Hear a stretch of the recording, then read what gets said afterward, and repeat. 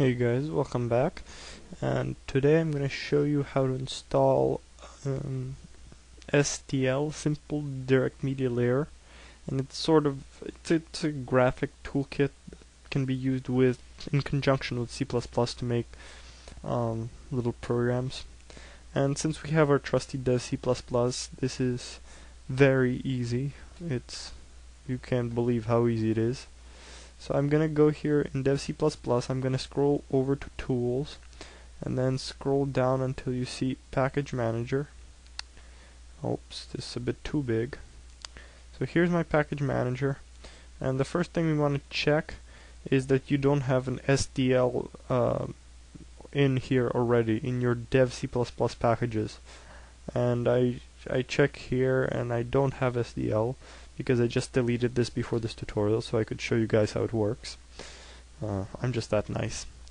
So I don't have SDL, so this will work perfectly. I have other packages here, see here, OpenGL, Glut, whatever. It's okay. So now that I made sure that I don't have any prior versions of SDL that will screw up the whole process, all I have to do is click on Tools, click on Check for Updates and Packages, and here a dialog box comes up called Web Update. And very importantly, the first choice here is Select DevPack Server, and you want to scroll from Dev C++ Primary DevPack Server to the second one, devpacks.org Community DevPacks. And now you click on the bottom, Check for Updates, and it will download the available updates. And then on this groups, see this group scroll bar? You want to click on this little arrow, scroll down until you see SDL. There it is, SDL. And here are all the versions of SDL that they offer. I just tried 1.2.13 and it's glitchy, and the guy who made it was probably not awake.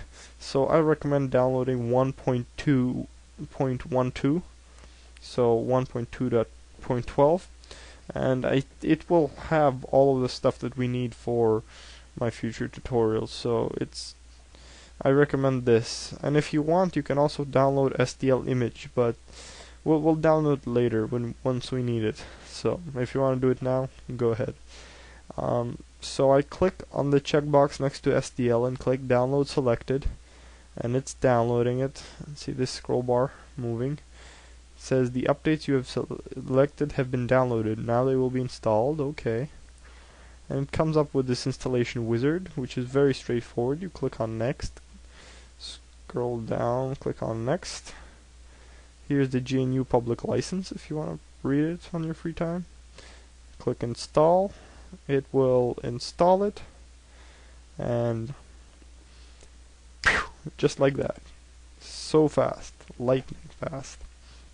So now you click on Close, and now it's installed. So to check if it's working, you go to File, New, Project, and it's under Multimedia. Scroll down, SDL, and let's call this Test SDL or something.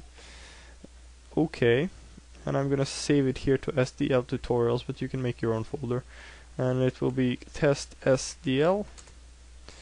testsdl.dev, save, and it comes up with a default file, which we're not going to examine what it has right now. The only thing you can notice that if you go to project options, if you go to parameters, it added some parameters to the linker, link SDL main. We'll go over these later. And the compiler added some additional parameters, which is nice, which is what we need. So it's a Win32 GUI, so it won't show a console. We can change it to the console and then it will show one. But okay, so we have this code, and just to see if it works, we're going to click on Execute, compile and run, save our main C++ file, save it, and there it is.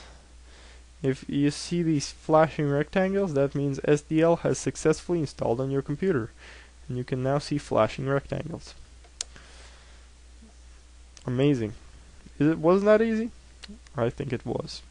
So now all of you have SDL installed on your computers, hopefully. So for those of you who don't have dev C++, you have to go onto Chrome, go to look up SDL, and then you'd have to download it here. Download this SDL. Oh, this is the documentation. No, we want download SDL. Here it is. Source runtime. All right, we want development libraries. So we download these development libraries. If you have Visual C++, these ones, etc., etc., etc. And then you use the same linker options, which I'll show you next time, and you can also get it to run. But if you're using dev C++, like all the cool guys are, like me, then it's very simple. Just go to check updates and packages, download the SDL package, and you're good to go. So I hope you enjoyed this little how-to, and I hope you come back when I start doing the actual SDL tutorials. And looking forward to it. See you guys. Bye. Hey guys, sorry, one more thing that I forgot while doing the video. The note says the program will require sdl.dll to be in your program's directory. So you just have to add that to your program's directory. In my case, I added the dev C++ DLL directory into the path, so I don't have to worry about that. But I'll show you guys how to add it to your destination folder. So I go to my computer, local disk, dev C++, and here in the bin, right, in the bin folder, oops, there we go. In the bin folder, we scroll down and we see sdl.dll, and we click copy, and then we go back and click on where our file is, and then you just paste it into this folder, sorry, and now you have sdl.dll in your folder. So now this should run. We execute, compile, and run, and the application runs. Sorry for that mistake from me, because I already had sdl.dll, so I thought it didn't require it. But if you need it, just put it into the folder and have fun. See you again. Bye.